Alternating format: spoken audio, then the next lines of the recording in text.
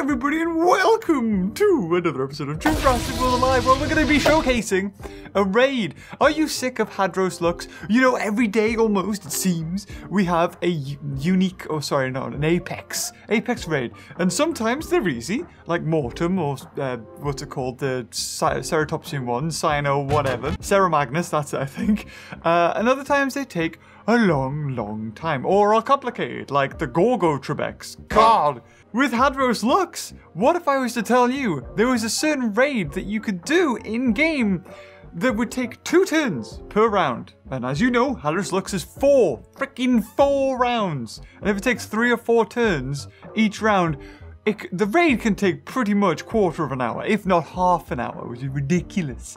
But I'm going to be showcasing a kind of simple raid that a lot of you guys might even be able to do, because if you're quite high up or you played the game a lot, you've probably got Mortem Rex unlocked, and it requires 2 Mortem Rexes, a Turomolic, as all does, and an Indoraptor Gen 2. How crazy is that? But before we showcase this raid, I wanted to show you what's coming up in this week's showcase. So here it is, the showcase, one of the better weeks that we've ever had. So as you know, well, today's Tuesday when this is going up, you've got the Velociraptor, the Allosaur, the Dimetrodon Gen 2, the Tarbosaur, a good variety if you were needing any of those. On Wednesday to Thursday, we have a Dilophosaur, Spinosaur, Utahraptor, Spinosaur being a good one, and so Dilophosaurus as well, now that we have a new hybrid, which is the Ovilophosaurus, whatever it's called.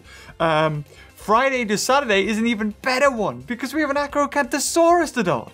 And if you're a new player, you've also got T-Rex to dart too. And on the Sunday, which is really why this is the best one, you can dart one of either Thordololosaurus or Trichosaurus. Now, if you know me, you'd dart a Thordor. No, you wouldn't, because that would be stupid. You don't do that.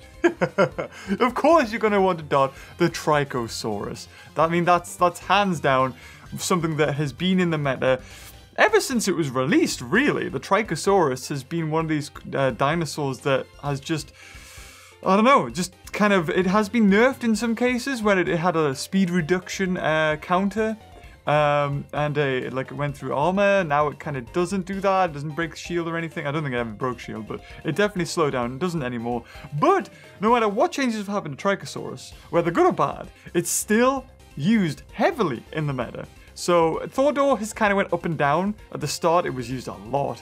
And then it kind of just went to, it kind of used, and it's basically like a watered down Mortem Rex, basically. Mortem Rex is a much better Thordor. So I would say Trichosaurus, but that was the lineup. So we've got some really good ones. We've got on the Friday a Dakota Raptor as well.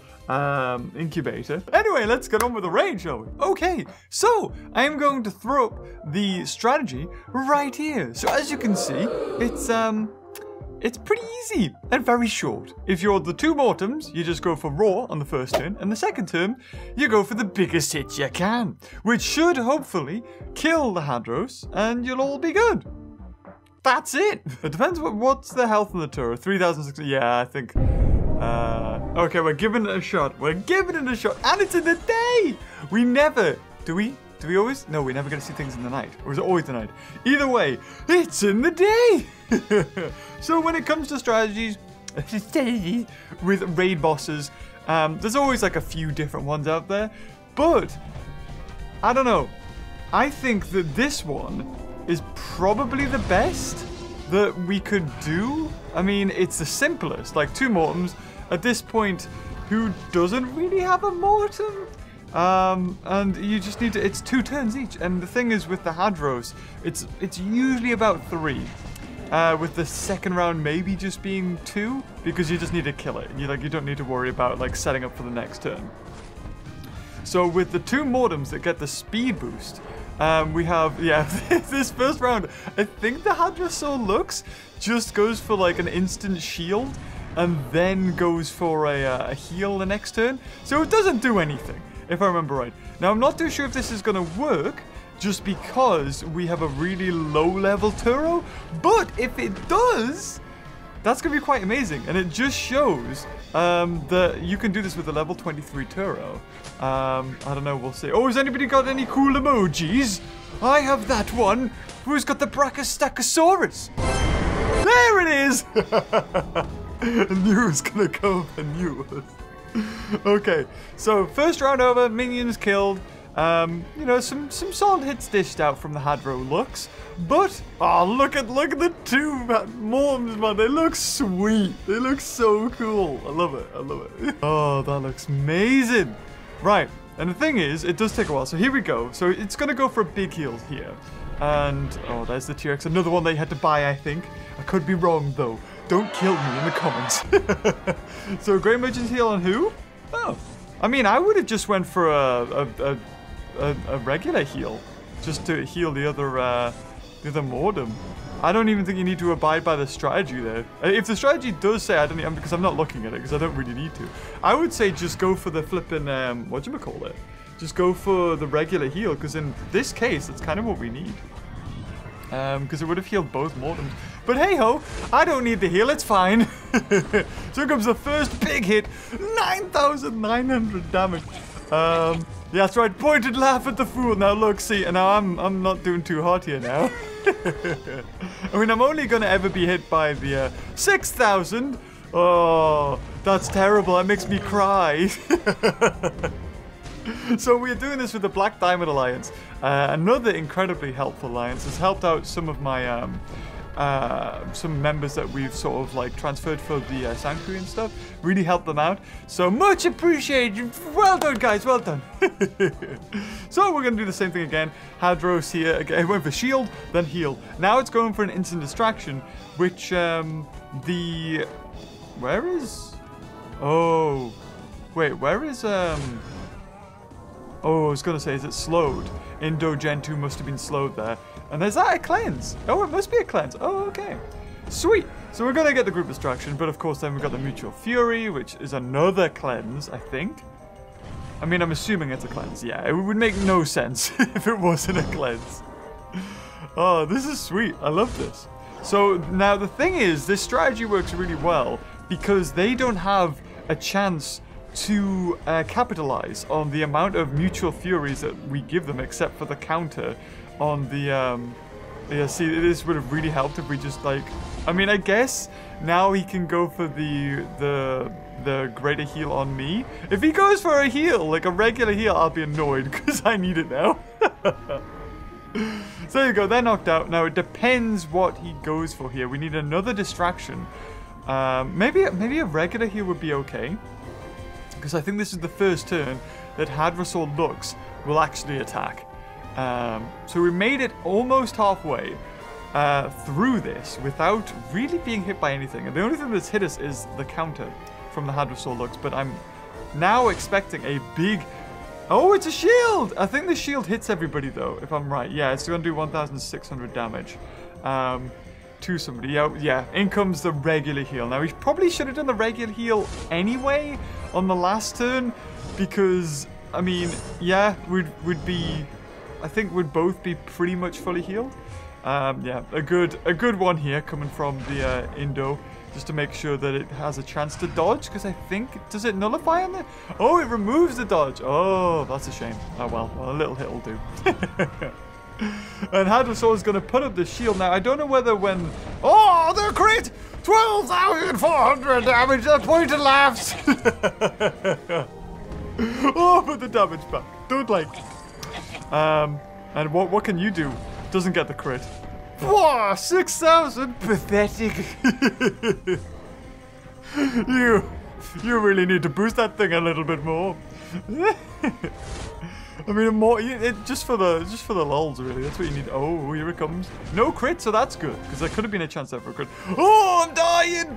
I'm dying! I need the greater heal. I'm gonna need the greater heal now. It depends. I think, is he gonna go for a hit this time? So far, that's the first hit, and it's a shield. It's not the biggest hit. Now, again, Hadros Lux still has the oh wow, yeah, this is not looking good for me. Gonna be taking another hit, and a Mutual Fury coming from the Indoraptor. This is when the Turo more like we needed a high level Turo to heal more, because the more high level it is, the more damage it can also have, that meaning the more heal it can do. So at this point, Hadros Lux, oh, is it not going to be hit? Oh, it's just a group. Oh, thank God, I'm going to die. I think it does 1,600 if you got a crit. Oh boy. Okay, so there comes a mutual fury through, great. And then hopefully we're just gonna, I mean, 8,200 damage, 6,000 coming through from me, and then the other one's just gonna finish it off, yeah. It's a shame that, oh, we're gonna need the greater heal though. Screw the Witch King, I need to heal you, please. Heal, please. Oh dear. Yeah, he can tank a few hits, he's fine, he's above half health. That's why I shouldn't have put so much speed on me moat. But as you can see, this is like the best tactic. Just because, well, it is the best tactic. If you've got two Morton players, they don't need to even think. You can just go da da da da. And when it comes to this game, you're spending so much time anyway on everything else. Like the raid boss. If you're doing raids every day, what's that? 3 raids a day? If not 4? You've got the legendary, the unique, the epic, and the apex. So it's 4 a day, and if you're just rattling through these, it's gonna take forever. So any time saved is much needed. There we go. Ho, ho, ho, ho. Pretty good, yes. This is good. Yes, get that attack down. We need him because he's got 2 mutual furies on him. So that would be a lot of damage coming back. Is it 1,000? I think. Oh, it's only 600. Oh, okay. So here we go. Can we kill him in one bite? Can we do it? Oh boy, yeah! Don't even need the other Mortem for this. Oh dear. Oh, 626. No. And then comes. Oh, he did get a crit. Oh, we didn't get to see how much he did though. Oh, bless. Poor Witch King. Well, there you have it. Got hit again. So I think this next turn he's probably. Oh, wait, this is the last turn. Oh, hold the phone. This is where I was worried. And there you have it. That's where I was worried. That's where I was worried. I was worried that that was going to happen. Because the Turo was not strong enough. Now, we don't have the speed boost on us. We're not going to be getting the Mutual Fury from the whatchamacallit, from the Indoraptor. And like I said, I did think from the start we were going to need... Oh, no. Wait, hold on. This actually... Oh, no, it will be bad. It will be bad. Because the Gorgo will still be attacking. So that means that the Gorgo is going to have a lot of attack. And he's hitting somebody with the lowest HP. Which, unfortunately... Oh, and the thing is, the Entlodon's faster. So... Yeah, we didn't even kill the Entlodon, man. Needed that. And there you go. Yeah. There's the Mutual Furies coming through, and the Endon's just gonna. Yeah. So 23 level 23 Turamoloch is not strong enough.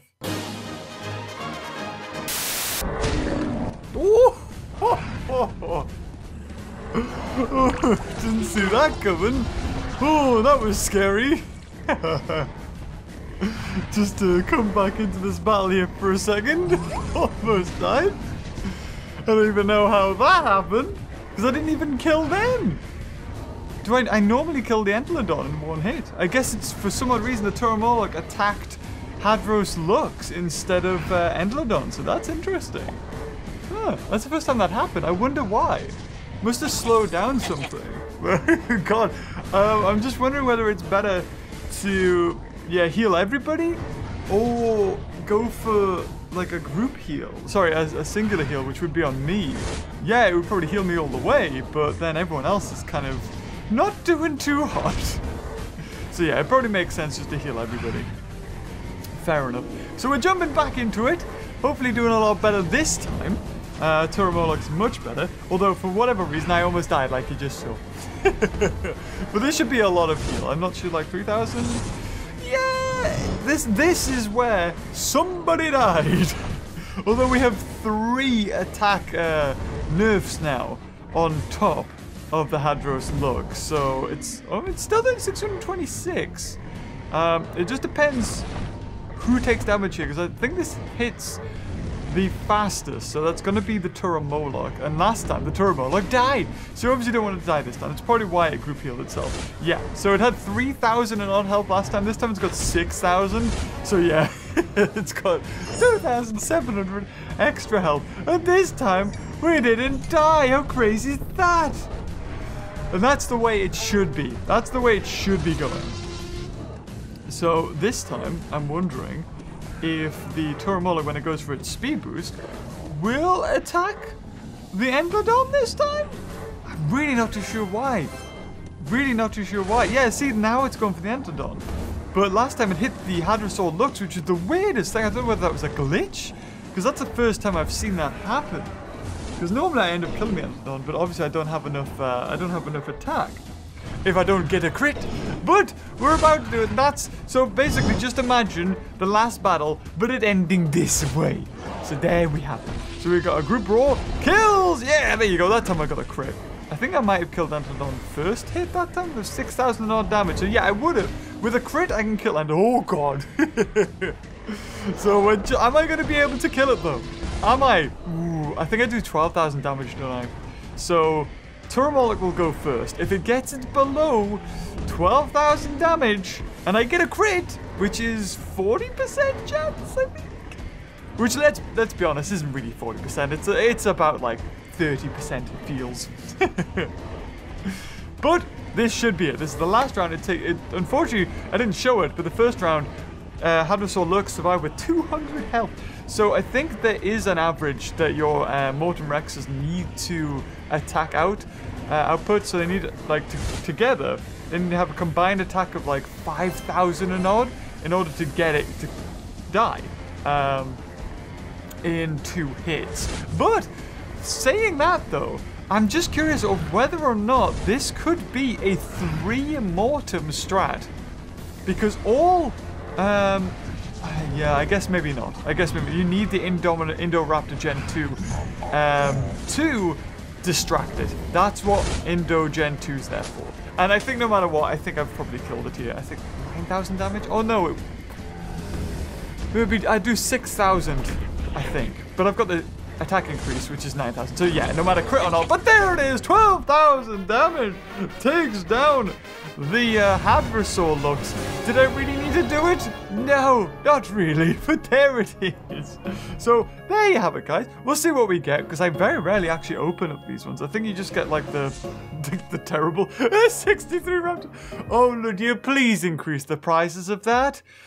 It would like maybe don't have the Hadros Lux DNA up for grabs again, but it would be really cool to have, like, you know, you don't get the Apex or whatever, but you get better, you get more epic DNA or something like that. You know, when you do the actual incubator, you get the Raid DNA, but you also get a half decent amount of rare and common DNA. How about the runner-up when you've done it all the time to help, because you want to increase incentive to people to play with each other.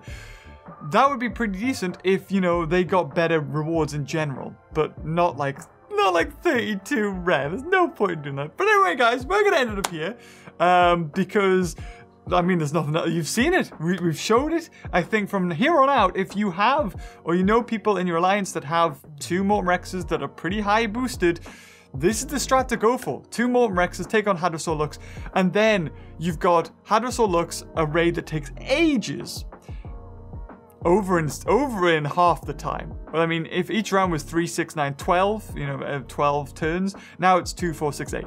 You know, you've shaved off a lot of turns. You've shaved off a whole round, basically. Round and a half. But anyway, guys, if you enjoyed this video, leave a like. Until next time, I'll see you kitties later. Oh, bye-bye.